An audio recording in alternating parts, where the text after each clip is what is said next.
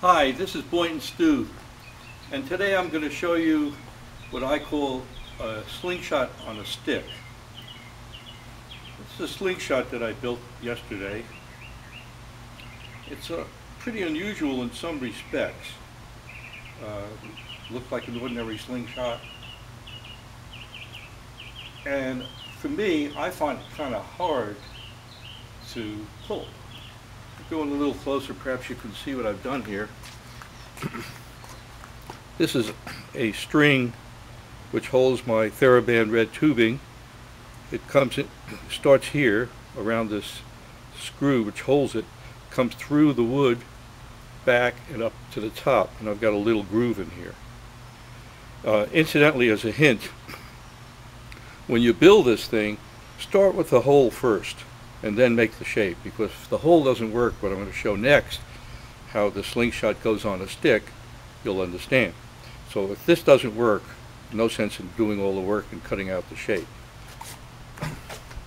Well, I had this trim piece of 4x8 sheet of plywood laying around, and I said, let's see what we could do with this.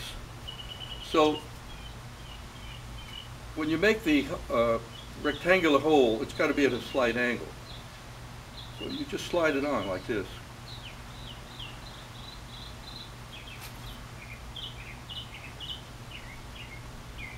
And actually, it'll hold in any position. Doesn't matter where you put it. The friction will hold it. But over at the end, I've got a slight little notch and a stop screw. And so when you get to the end, it'll just stop nicely like that.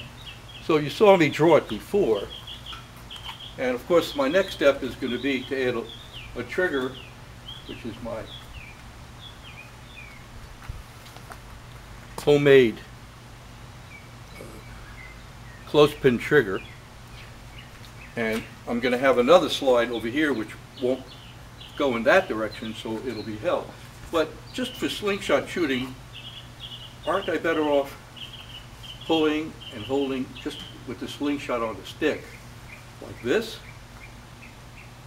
I can hold it very steady. Incidentally, the whole slingshot is under 500 grams. I can hold it between my thumb. It's very light, under a pound. So it'll be what I call a slingshot on a stick. Again, you could put it anywhere, for any draw length. And the nice thing about this is I can change a band, lengthen the band, remove the band by just removing this slip knot. Very, very simple idea, very light. You can practically twirl with it. And made out of a piece of plywood. Now in a 4x8 sheet of plywood, how many 1-inch sticks can you get out of this thing? A whole bunch. And this was just made out of a piece of scrap. So it's very simple, and I think it offers solutions. Incidentally, I also used the knot through a small hole idea to hold the pouch, and it just works out great. There's no strain on the pouch. You could shoot it many times. Nothing will tear. And as you can see, this little slip knot holds perfectly.